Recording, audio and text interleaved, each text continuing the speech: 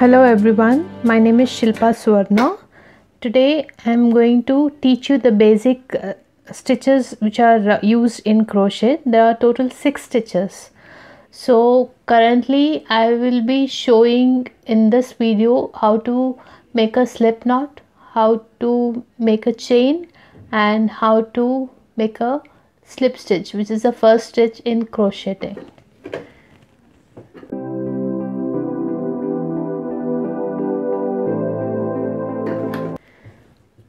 For a slip knot, what you'll have to do is place the thread in this position, hold it like this. There are different ways of slip knot. I'll be teaching you the easiest way. Roll it around like this. Roll it the second time over here.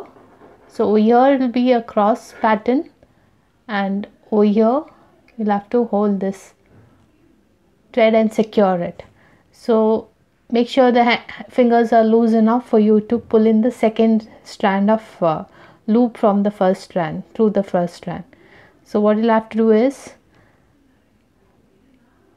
insert onto the first strand, insert the needle onto the first strand, pull the second loop this way and leave it. The end over here, the loose end which is there, just pull it and secure the loop. So this is how a slip knot is created. I'll be doing a row of 20 chains and 20 rows of slip stitch. So first I'll start with 20 chains. Make sure you since you are doing the basic of stitching, you will have to make the chain as loose as possible so that it's visible for you to see the stitches you'll be making for the second and third rounds and further rounds. This is a secure knot, so this is not considered as a slip stitch. This is the first chain. So what you'll have to do is yarn over, pull the loop, second chain. So make sure you will have two secured thread over here and here so that the threads don't loosen up when you're taking the stitches, making the stitches over here. Yarn over, 3, 4, 5, 6, 7, 8,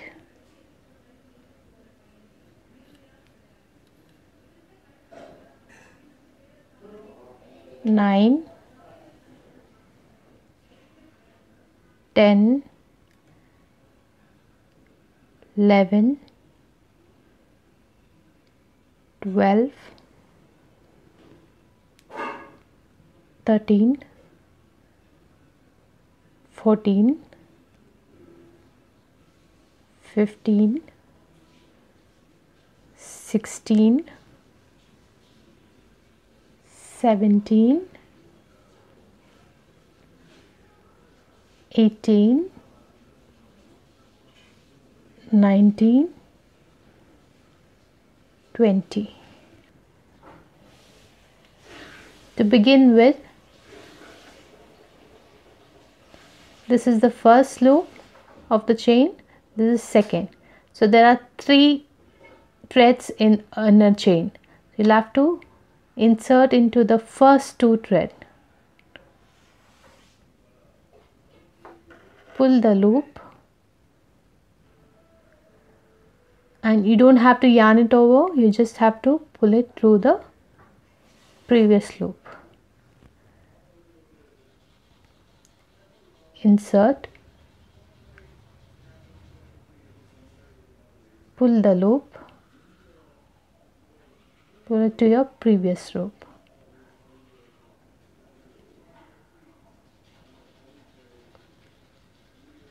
Insert, pull the loop, pull it through your previous loop, insert, pull the loop, pull it to the previous row. So what you'll have to do is, whenever you're making the second row, you'll have to start the counting. Also the chains we have made was 20, right? So the next stitches should be 20 slip stitches. That is, starting from here, this is the first. Let me show you. This is the first, second, third, fourth, fifth. I'll be doing the sixth right now. Secure the thread.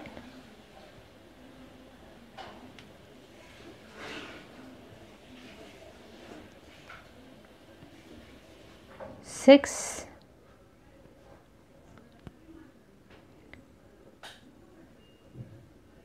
seven,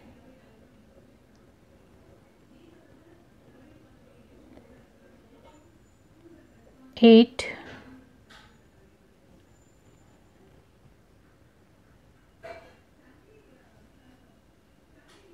9,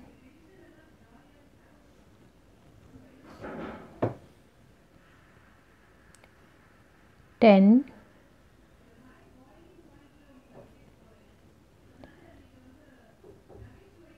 11,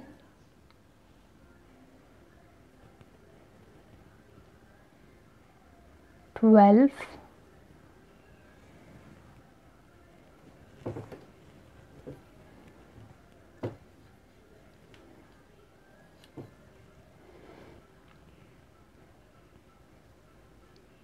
13, 14, 15,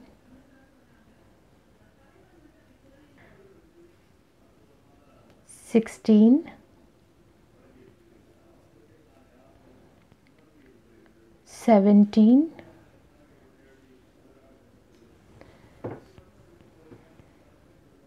18,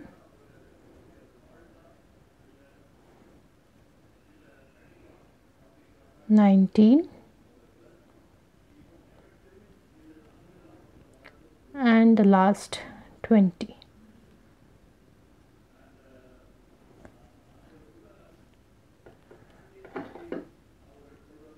Okay, now what you'll have to do is the second row, the turning for the second row you'll have to work on. So we have created 20 chains and 20 slip stitch. So the way you'll have to turn, now this is the position your thread is facing.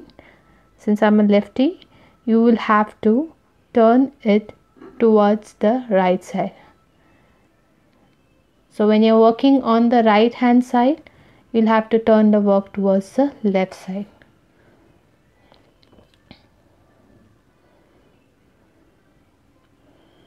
This is the last loop. What you'll have to do is, this loop will go towards the inside, and as I said, you will have to, here is the chain created over here out of the slip stitch. You'll have to take 2 threads. So the first one is a little tricky as it is on the edge.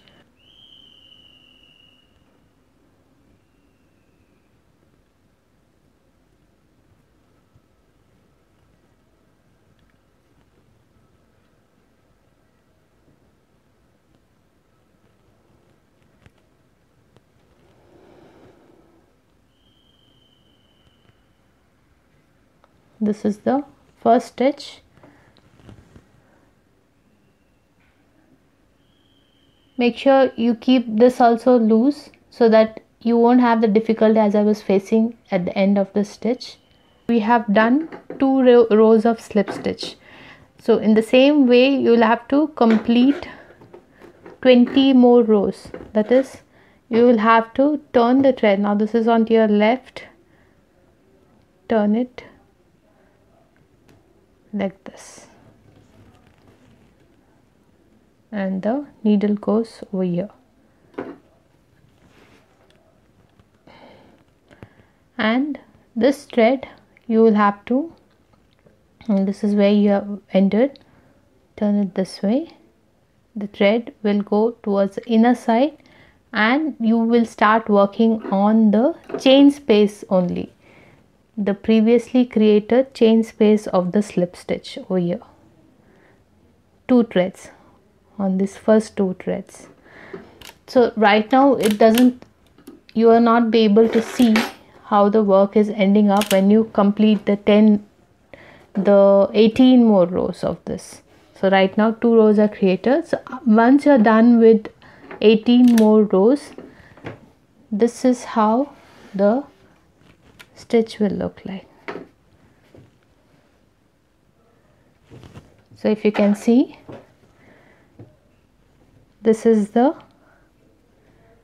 chain which you have first created. So the rows counts this way: chain, the first row, second row is this line, third, fourth, fifth, sixth, 7, 8, 9, 10, 11, 12, 13, 14, 15, 16, 17, 18, 19 and 20. So the even rows which has a line space, that will be counted, and the one in between also will be counted. So it will be 20 rows created out of 20 chains. This loops you can secure it using a darning needle. I can show you how to secure it. Darning needle is nothing but it's not pointed, it is just flat at the end like this, and will have a hole like this, and it's bent over here. You can use this, or you can use a simple needle which does not have a sharp tip at the end. Since the threads are small, and I doubt it will be difficult, but I'll just try.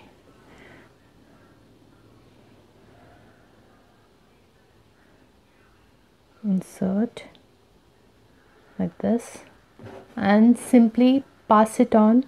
Now if you see, I have joined a thread in between over here, see here. So this will be the back portion, and I used a magic knot which I have created, but I'll show you in my next video how to make a magic knot.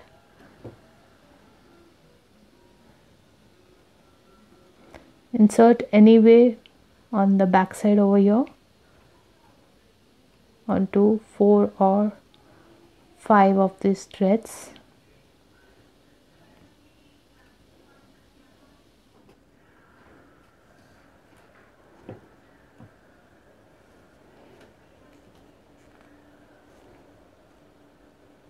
So if it's too tight, just don't pull it abruptly, just lightly pull it off this and remove the extra thread. We'll be doing the same onto the other side also.